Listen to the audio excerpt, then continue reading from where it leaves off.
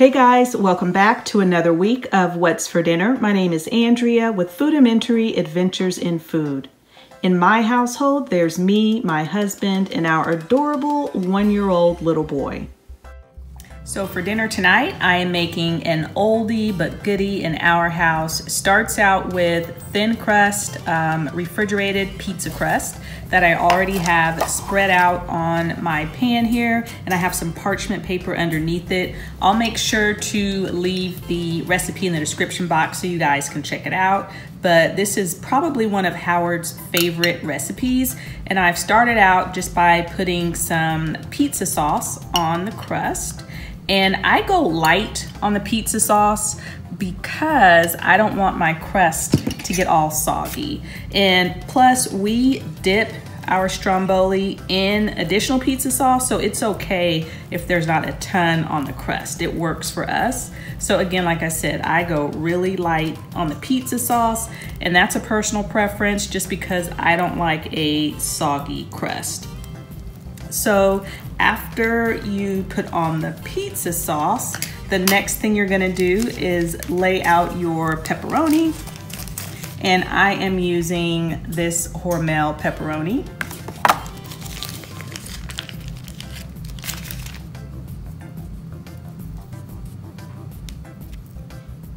Next, I'm gonna add my Italian sausage. I had some frozen cooked Italian sausage, so I'm using that. I didn't have quite enough, so I had to cook up some more. But here's some of the Italian sausage, and let me add in the other Italian sausage. And next, I'm gonna add on my cheese. I have some mozzarella. I know it says the expiration date was June, but this was in my freezer. So I'm just gonna add mozzarella, and I also have some Parmesan that I needed to use that was in my freezer. So, in my fridge, excuse me, so I'm going to add that too. So the next thing you're gonna do is just roll this up as best as you can, jelly roll style. So the easiest way to do it is to grab your parchment paper and fold it over. Okay, so I've got it all tucked in here, and then you're just gonna take a knife and just cut some slits so that it can breathe while it is cooking. All right, so I've got my oven preheated to 400 degrees. I'm gonna bake this for about 20 minutes or until it's nice and golden brown. So here's the Stromboli. I baked it for 20 minutes and then I let it cool for about 10 minutes.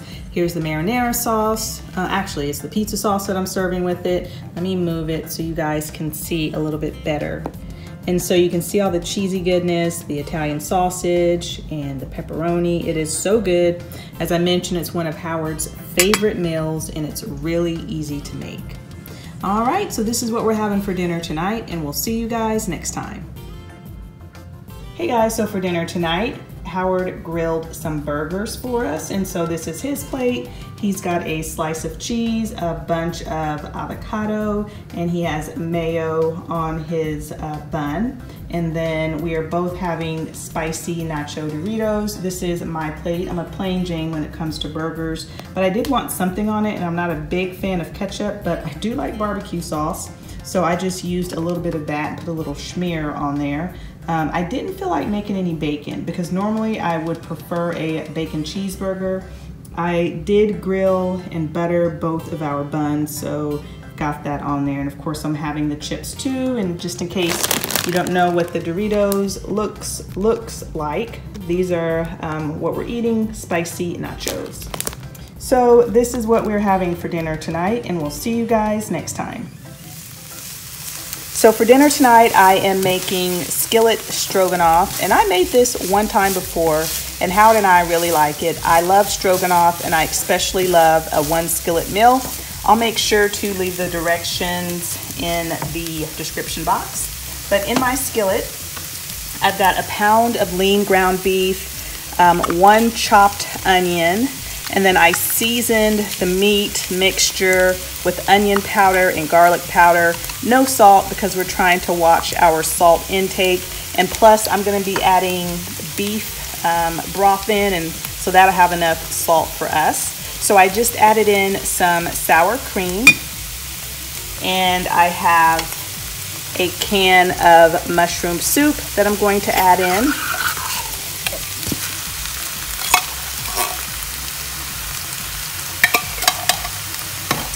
And just gonna stir this for a second.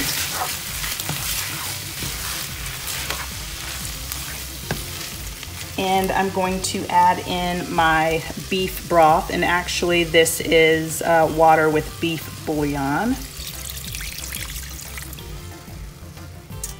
And now I'm going to add some water. And I'm just gonna stir this up a little bit. And I'm going to add in my wide egg noodles.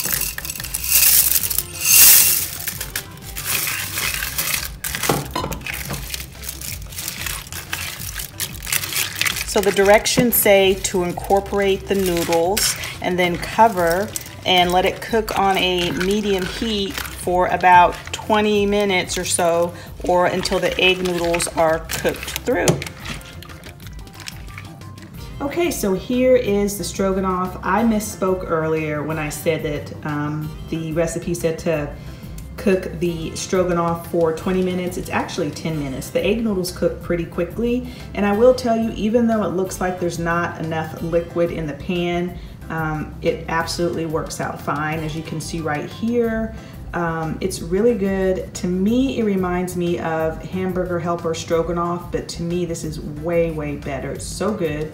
And then with it, I'm just serving it with some frozen corn that I had in my freezer that I needed to use up. I'm gonna add some butter, salt, and pepper as soon as I get to the table.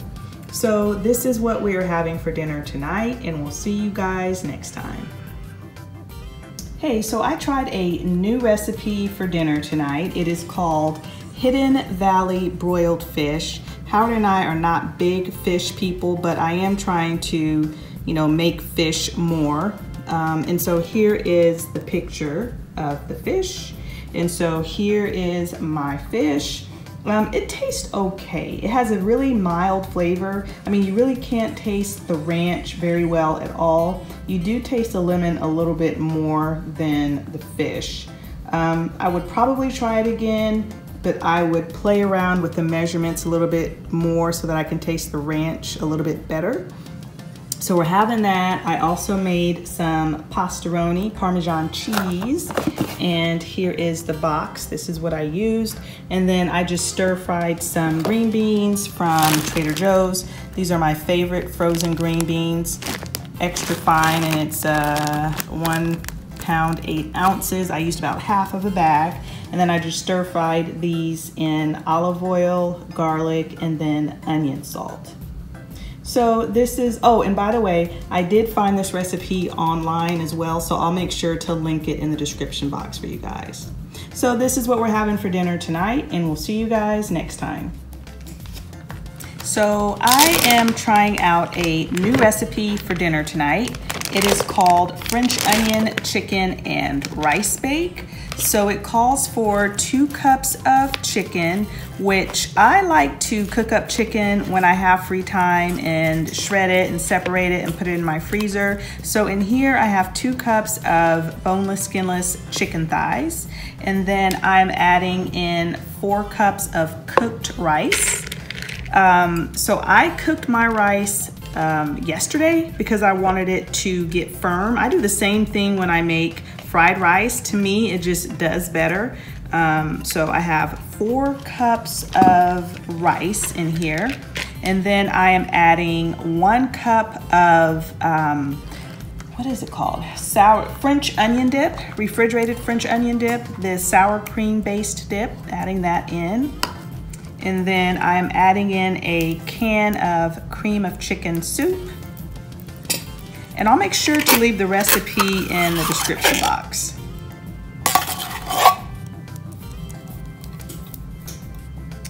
And I'm going to add in 1 cup of shredded cheddar cheese. And I'm just gonna give this a good stir. Okay, so I have my greased pan here, and I'm using an 11 by 7 pan. The recipe calls for a 9 by 13, but I think this will work. So I'm gonna use this. And I forgot to mention that the recipe also called for chicken broth. So I did add in some chicken broth as well. Okay, I'm just gonna spread this out. And I'm just going to top it with some French fried onions. And I'm going to bake this at 350 for about half an hour. Okay, so here is the casserole. I did bake it for half an hour. Howard and I tried it and we both like it. It's really tasty. I would definitely make it again.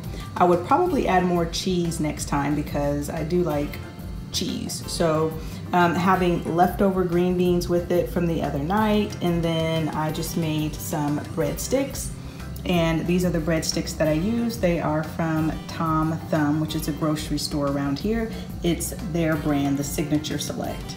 So this is what we are having for dinner tonight, and we'll see you guys next time.